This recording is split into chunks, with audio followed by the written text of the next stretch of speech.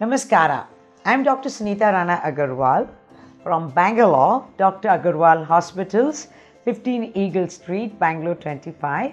I specialize as an eye surgeon.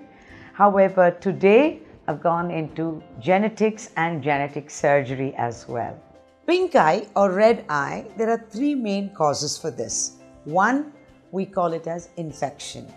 Two, we call it as glaucoma. And three, we call it as infection and inflammation of the deeper parts of the eye, which is iritis, uveitis. Out of all of them, the most common is infection, which we call it as conjunctivitis.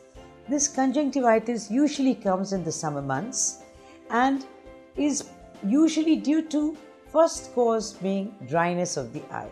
When our eyes are dry, the enzymes and all that is needed to protect the eye becomes less. Therefore, the eye comes up with allergies or infections.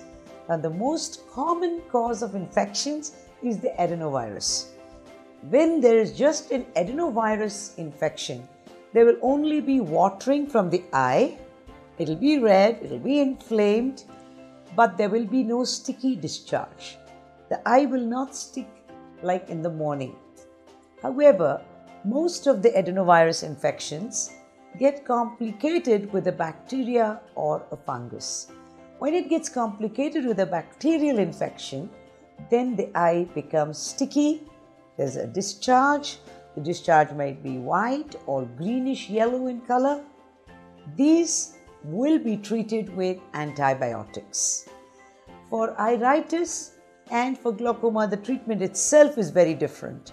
Here, we will treat them with steroids. In glaucoma, we will treat them with reducing the intraocular pressure. For all three, you need to visit an eye care practitioner. At Dr. Agarwal Hospitals, we will first take a culture swab so that we can find out what is the infection. Is it bacterial? Is it viral? Is it fungal? Thereby, we'll be able to give you the correct antibiotic, antifungal or antiviral agent.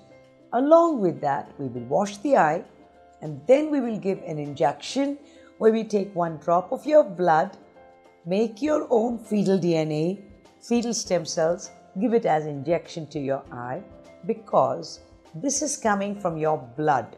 Your blood has the correct answers for any infection. He has already made you the antibodies. We still require the antiviral, antifungal or antibiotic, which we can only find out after we do the culture test.